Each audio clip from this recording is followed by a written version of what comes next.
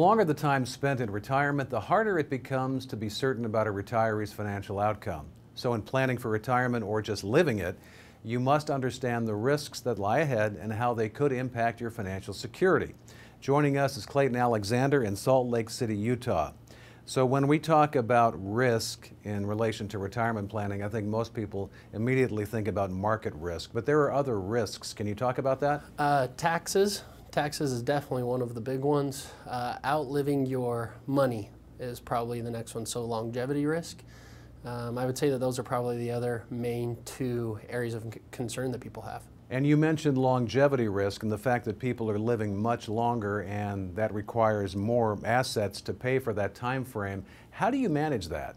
Yeah, so that is definitely the number one fear that people have, right? Being retired and then running out of money. The last thing that we want to have happen is to be age 80, age 85, and all of a sudden no more money, and we have to try and go back to work, right? And definitely not ideal or anything that anybody wants to do. So that is the first problem as advisors that we look to solve, right?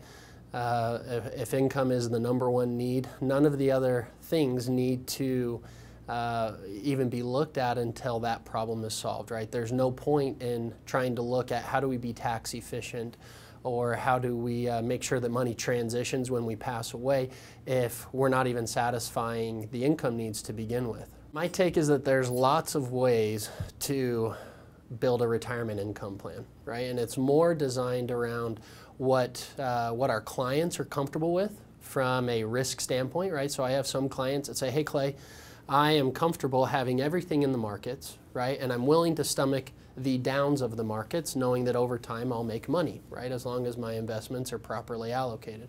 But then I also have clients that say, hey Clay, I don't want anything in the markets. I can't stomach even losing 2 or 3%.